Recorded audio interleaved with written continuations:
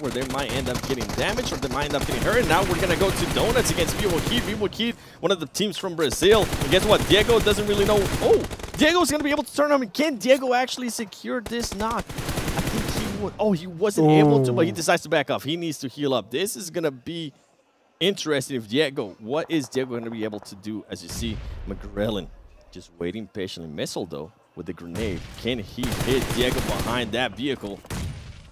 He's not able to hit him. That's a good nade. Another one. He uses so much utility to confirm this. Another Molotov as well. Diego walks away from it, pushes some damage into it.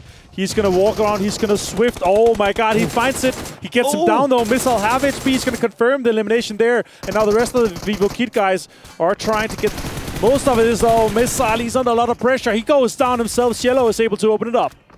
And I was wondering, why didn't Vivo Kid do this a little bit sooner? I feel like they went in on too long. You knew exactly where he was. You should have just went for it. Vivo Kid now trying to make amends for losing that player. And there you go. That might have been the reason, because they are getting shot from behind.